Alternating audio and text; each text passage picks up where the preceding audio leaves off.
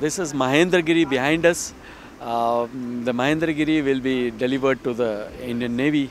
We are expecting to have it ready by February 2026 for delivery to the Indian Navy.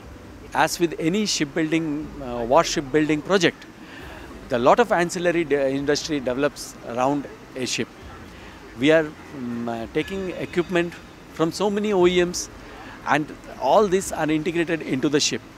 So each of these OEM in its own has been a partner with MDL, and they have developed under Atmanirbharta. Their indigenization content also has improved, which has leading to Atmanirbharta, and I am sure this ship itself will be a force multiplier for the Indian Navy. And this class of ship, we are having some more than 75% indigenization. The stealth features are varied, and while I'll go to the basic, even the shape of the ship is contributing to the stealth feature. If you see, they are not adding any vertical features. It's a structure which gives a smaller radar profile.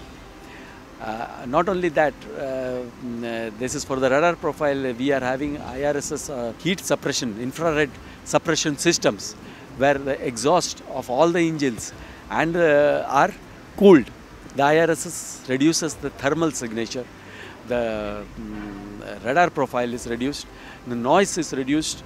So it's a combination of many factors which gives the ship a profile which may be something like a fishing boat and not of a frigate of this size.